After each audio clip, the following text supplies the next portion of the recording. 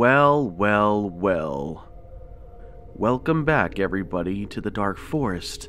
It is I, around this creepy, spooky-looking campfire that you see in front of you on your screen. I have some incredibly spooky tales to share with you. I hope you're ready to get those buns toasted. A special shout-out to Mistress of Creepypasta.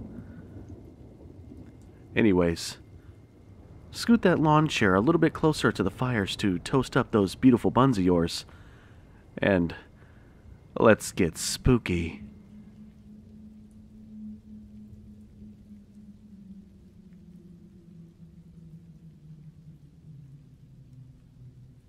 I don't remember much of my childhood, although I do remember moving around a lot.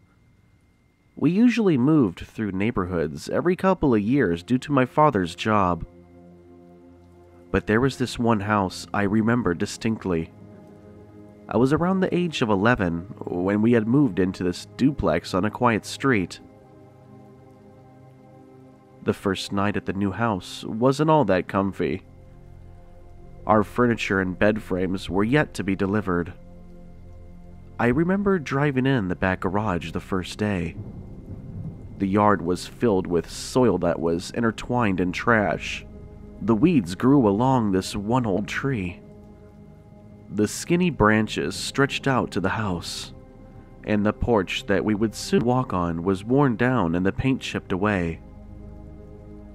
The house itself, inside, wasn't all that bad.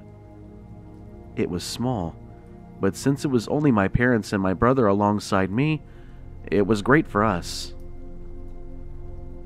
As I walked around the house, the floorboards creaked. I glanced through the empty house. As I came across the end of the living room, I noticed a long flight of stairs which led up to the upstairs, I assumed. I stood at the bottom, staring up at the weak light bulb towards the top. Later that night, I came to find out my room would be on the first floor at the top of the stairway. My parents had set up my mattress on the ground with a blanket and some pillows. My 4-year-old brother also shared the room with me. His things had not yet arrived. I remember getting ready for bed that night. My parents were settling in down the hall, and my brother was on the ground playing with toys. After some time, my mother had came into the room and tucked us in. She kissed us both on the head and told us to go to bed.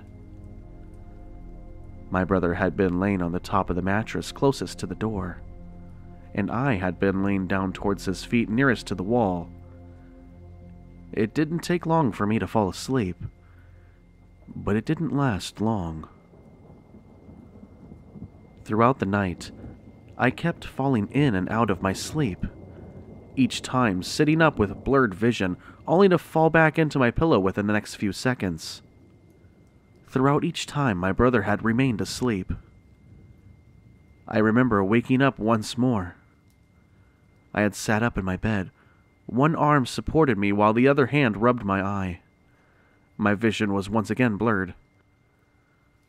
I looked over to the doorway and immediately froze.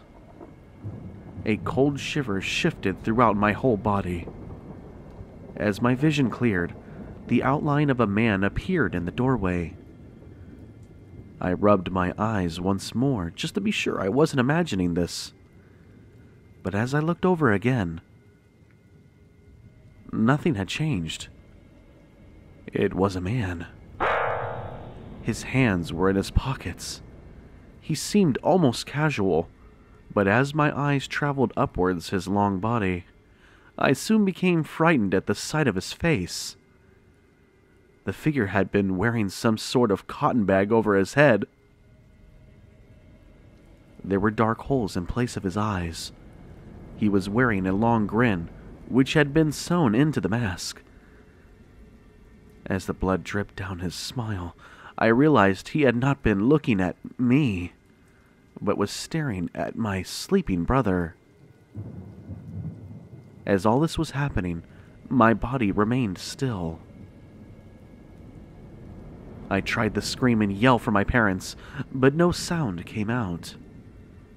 I considered running, but it was standing in the doorway. It felt like hours before I finally moved. Soon, I turned over to face the wall slowly. I stared at the blank wall as my body was shaking all over, tears drizzling to the side of my face that met my ear. Somehow, I managed to fall asleep that night. And when I woke up, everything seemed normal. I was startled and kept my distance from my room. My parents soon realized something had been wrong. I told them what I had seen the night previous. They were concerned, as any parent would be hearing this from their child. I remember fearing that room. It had been weeks since I finally slept in it again. To this day, I still can't explain what had happened all those years ago. A part of me used to believe I had dreamt it, until about a year ago. I had been going through some old photos. There were some from the duplex where this had happened. One of the photos was of me. I had been in my mom's room. I was smiling and it seemed like a normal photo at first glance. But I remember a friend pointing something out. In the back of the photo, my old room above the stairs was seen down the hall. And in the doorway was a black figure of a man.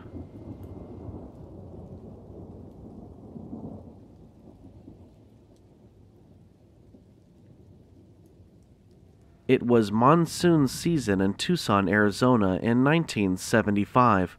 I was a junior in high school. A friend of mine and I had just left a school event at around 9 p.m. It was raining pretty hard as we drove home in his Jeep. On our way, we both really had to go to the bathroom, so we decided to stop at a local park to use the facilities. On our way from the middle of the park back to the parking lot, we both heard what sounded like a deep, guttural cat cry, the way they do sometimes that sounds scary.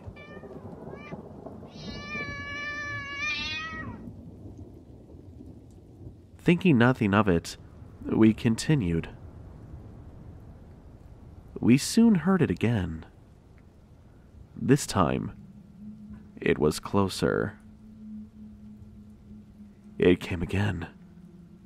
And this time, it sounded more like a woman's scream. We looked at each other and started to run to his Jeep. As we ran, the cries came again, and this time they sounded like they were coming not far from behind us. We made it to his Jeep and we hopped in. "Drive!" I yelled. "What was that?" he asked. I told him of the legend of La Llorona, and I believed that that's what we had heard. He became an instant believer. On our drive, I kept looking into the back seat, hoping she would not join us. The stories of this ghost were no strangers to me. I grew up with them. This only verified her existence to me. It wasn't until many years later, when several family members and I had another encounter with her in which my elderly aunt and I actually saw her. But that's another story.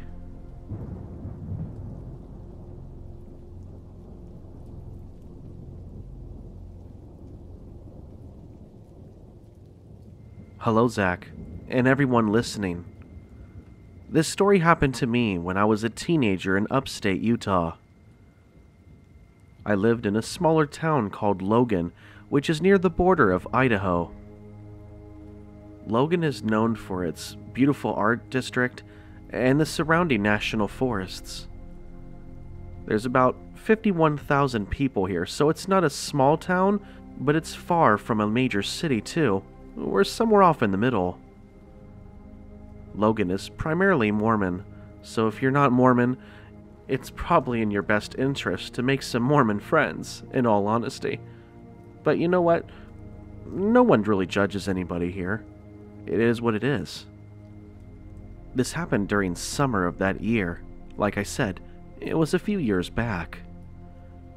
My friends and I were over hiking over at the Wind Caves trailhead. From the starting part, it's roughly around 2 miles of a hike up a dramatic viewpoint with arched rocks formations. There's like miniature caves that are in the hills with the pine trees with a beautiful landscape. It was absolutely gorgeous. It was my first time there, of course. That's why I'm so dramatic about it. I've been to other hiking areas, but this one was awesome because of the caves. Before this experience had occurred, I was a pretty avid hiker, camper, you name it, anything that had to do with the outdoors. But when we went over to the Wind Caves trailhead, what we experienced that evening changed my life forever.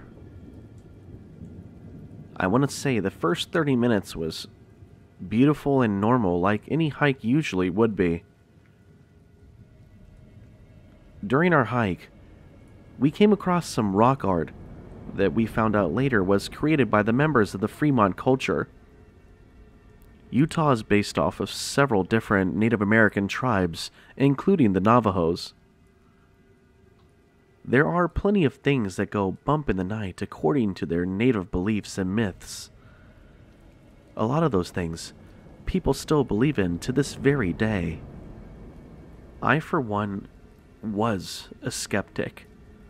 I didn't believe in spirits, ghosts, any cryptids, anything of that nature whatsoever. Heck, I didn't even like to watch horror movies. I wasn't a wimp, it just wasn't up my alley of choice of movies or films to watch. I was more into action films and good comedies. Like I said, that was until we went on that hike that evening. It was so gorgeous that day. We started our hike pretty late as we had ate lunch first, but we had already pre-planned this hike even before that day, so we were already set up to go once we had finished our lunch. I love the desert, but I also like the forest and the trees too. I'm pretty open-minded, so the area is just perfect because you get a little bit of everything up here. On our way up this trail was absolutely stunning and normal as it could have been. We enjoyed some of the caves that we had come across. Once we reached the top, we enjoyed ourselves for a good 20 minutes just taking selfies and things of that nature before we started to make our way back down towards the car. But on our way down, that's when things started to get funky. I mean, really funky. Like we started hearing things in the woods off in the distance, somewhere off in the woodline of the pine trees.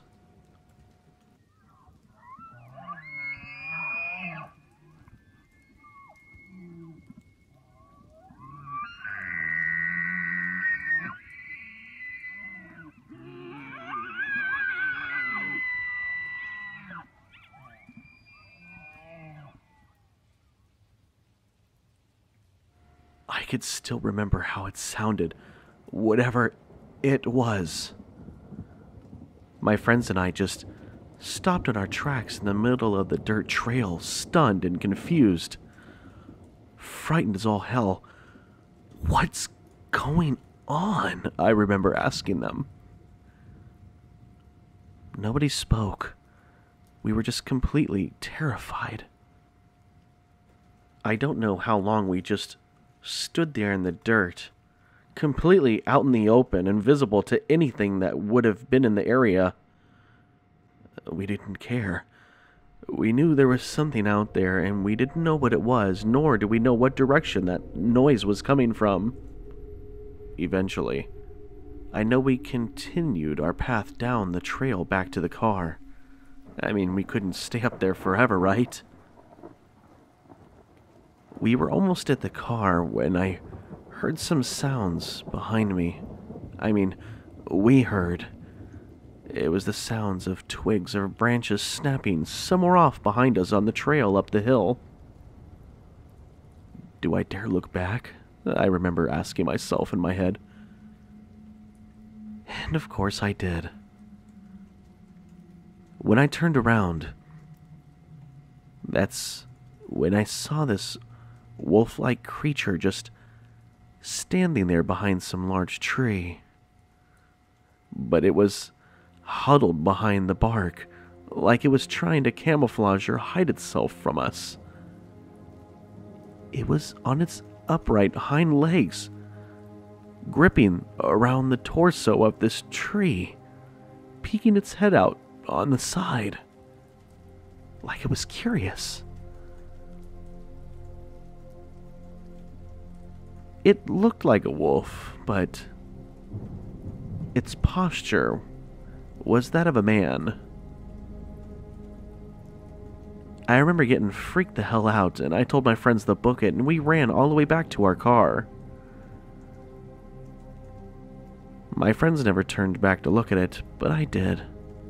I know what I saw. And judging everything based off of the mythology of the area and all, I believe I encountered a skinwalker.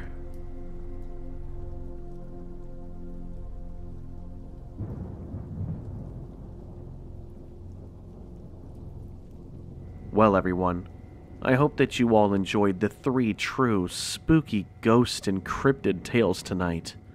We had finally reached that 10,000 mark. Today, in fact, I'm ahead of schedule, so this is going back to the previous week when I'm actually recording this.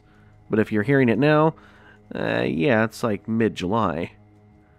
Make sure you like, comment, and subscribe. Share me with your friends.